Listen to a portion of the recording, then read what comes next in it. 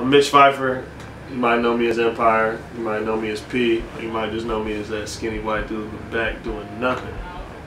I'm a music producer, aspiring entrepreneur from Ellensburg, Washington. I grew up kind of skateboarding and into that culture, and finally found my way into hip hop. Just kind of hanging around the skate park and some older heads. I was always into hip hop, but a couple guys at the skate park kind of introduced me to DJing and recording music, and that's kind of where my passion started. I started doing beats through music programs and just kind of recording stupid freestyles at home, freestyle on the bus and stupid stuff like that. Started to get serious, I got Fruity Loops like probably everyone and their mother.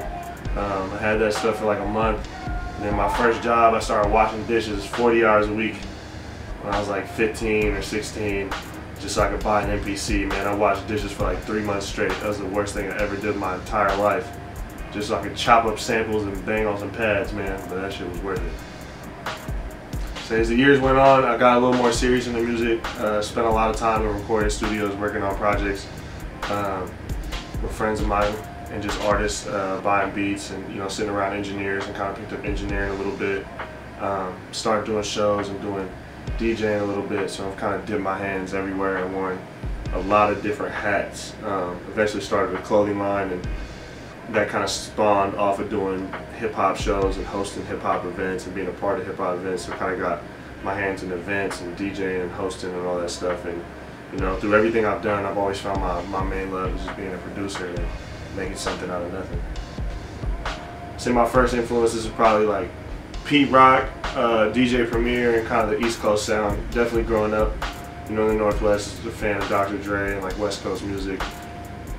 I'd say Tupac. I like Tupac, but not as much as like everyone rides for. I just always kind of gravitated to the East Coast sound. Biggie, Mob,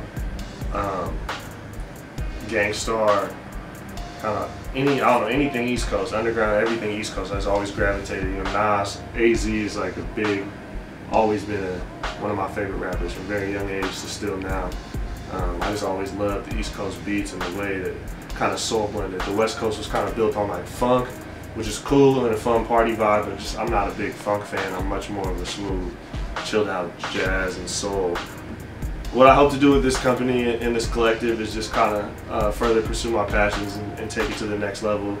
Strategize all the thoughts that I've had, and now it's like the right elements and the right team members are in place. It's really like strategize and further the knowledge and the skills, keep learning and really try and monetize all the moves that I make. And at the end of the day, enjoy it, the people I work with, and continue to just collaborate with tons of individuals and just enjoy networking and doing what I love, man.